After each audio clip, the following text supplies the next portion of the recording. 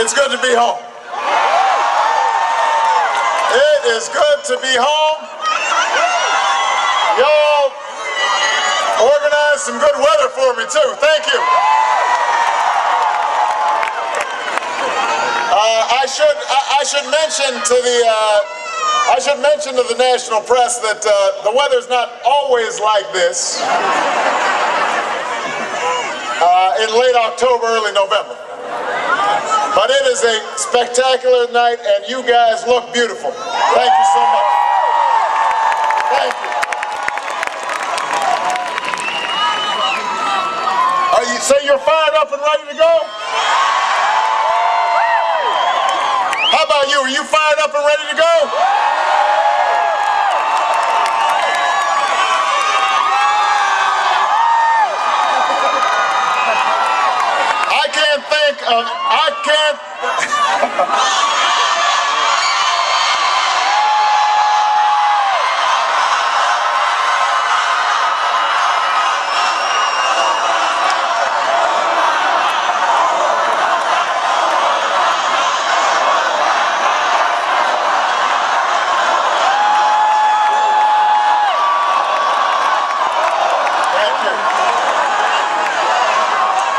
Look, I can't think of anything better than being with a hometown crowd that is fired up. Plus, I'm going to sleep in my own bed tonight.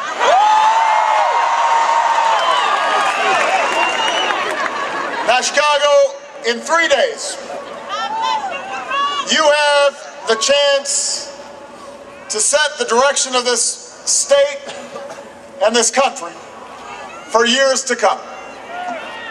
And just like you did in 2008, you can defy the conventional wisdom, the kind that says you can't overcome cynicism in politics, you can't overcome the special interests, you can't overcome the big money, you can't overcome all the negativity, you can't overcome the big challenges anymore.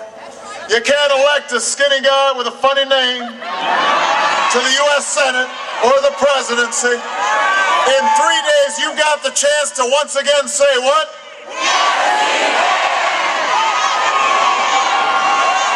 Look, there is no doubt that this is a tough election.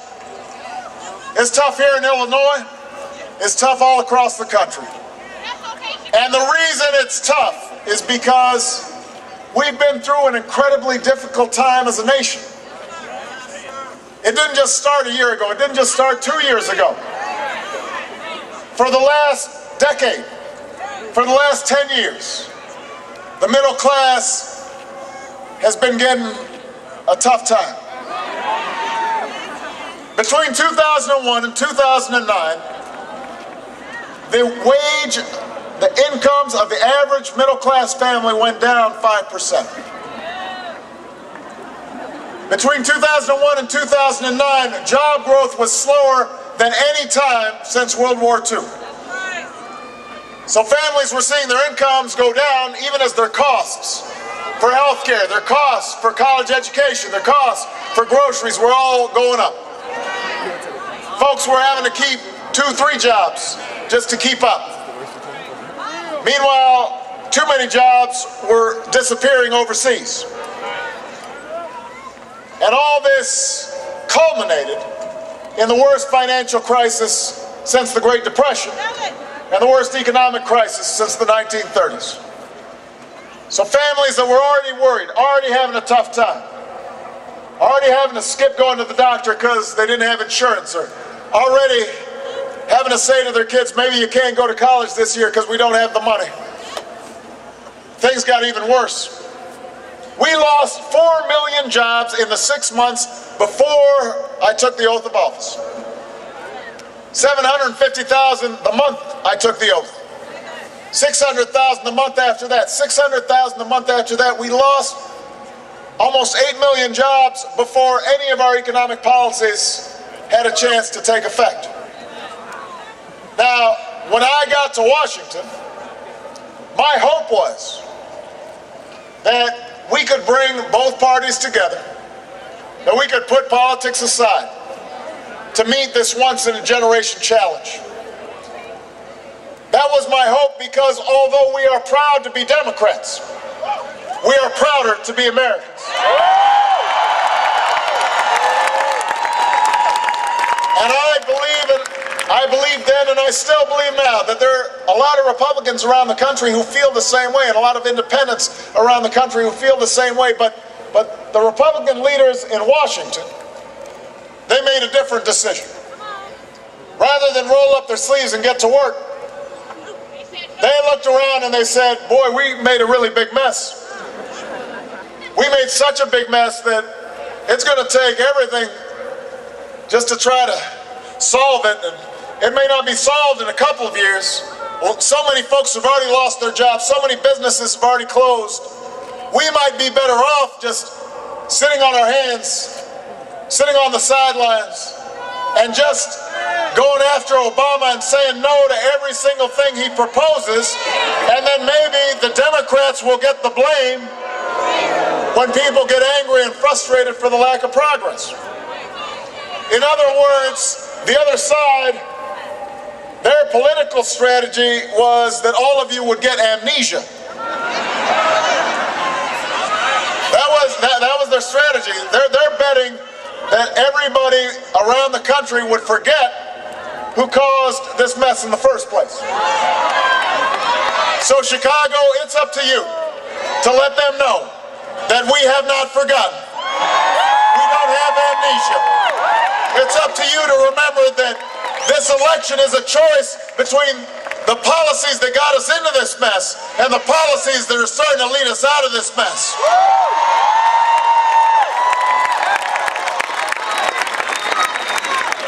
If the other side wins this election, the chair of a Republican campaign committee promised the exact same agenda that we had before I took office. Now, we know what that agenda was. We know what that agenda is. They want to cut taxes, mostly for millionaires and billionaires. They want to cut the rules for special interests. They want to cut middle-class families loose to fend for themselves. So if you're out of work, tough luck, you're on your own. If you don't have health insurance, or your insurance company drops you when you get sick, too bad, you're on your own. You're a young person trying to make it to college, but you don't have a lot of money.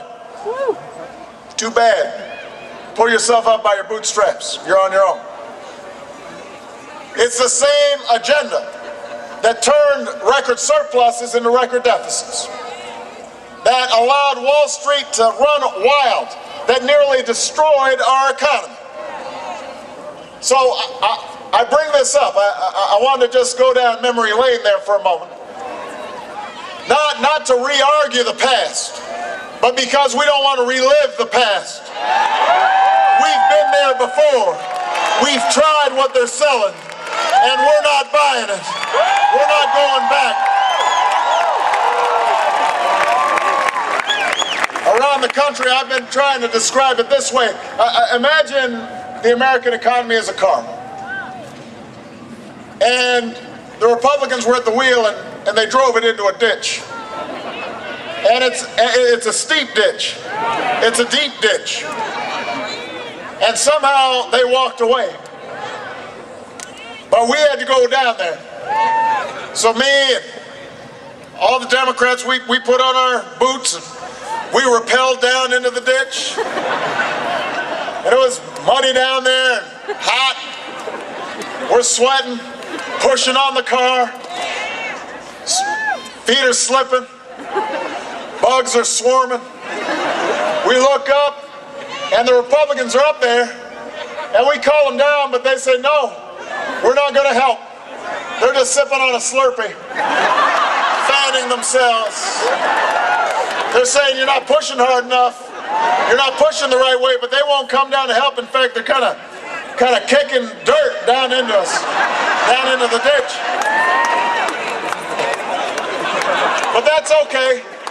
We know what our job is, and we kept on pushing, we kept on pushing, we kept on pushing, until finally, We've got that car on level ground.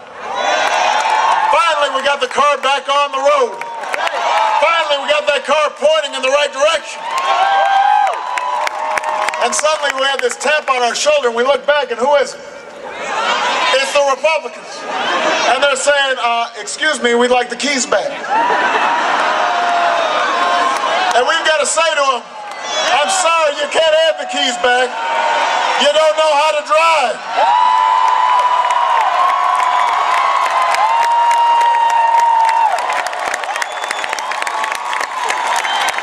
You don't know how to drive.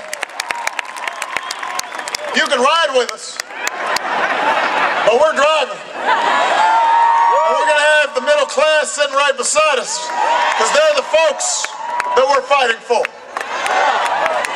Look, because of the steps we've taken, we no longer face the possibility of a second depression. The economy is growing again. We've seen private sector job growth for 9 months in a row. But we've still got a long way to go. We've still got a lot of work to do.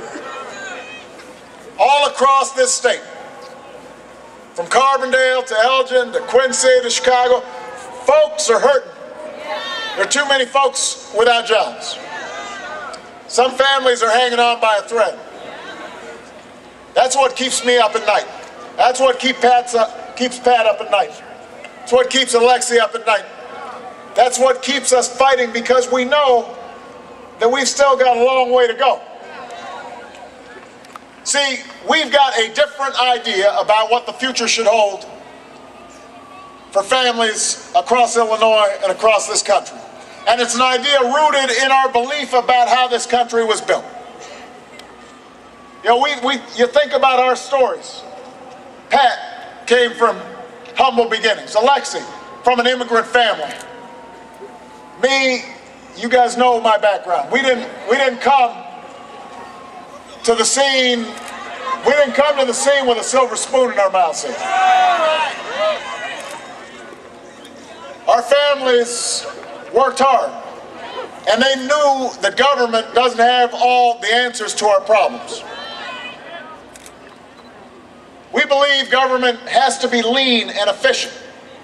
We believe that free enterprise is the greatest engine for prosperity ever known to man. But in the words of the first Republican president, Abraham Lincoln, we also believe that government should and must do for the people what they cannot do by themselves individually. We believe in America that rewards hard work and responsibility for everybody and creates ladders of opportunity. We believe in a country where we look after one another, where we say, I am my brother's keeper, I am my sister's keeper. That's the America we believe in. That's the America we know. That's the choice in this election. We believe in an America that invests in its future and in its people. We believe in an America that's built to compete in the 21st century. We know the jobs and businesses of tomorrow will end up in the countries that have the best educational system, the best infrastructure, the strongest commitment to research and technology. I want that nation to be the United States of America. There's no reason why China should have the fastest railroads or Singapore have better airports. We're the nation that built the Transcontinental Railroad right through Chicago. We're the nation that built the interstate highway system right through Chicago. Today we're seeing America put folks to work, thousands of people building new roads and railways and runways, because that's what America's about. We build. An America where we build an infrastructure for the 21st century, putting people back to work, doing the work that needs to be done. We see an America where we invest in homegrown innovation and ingenuity.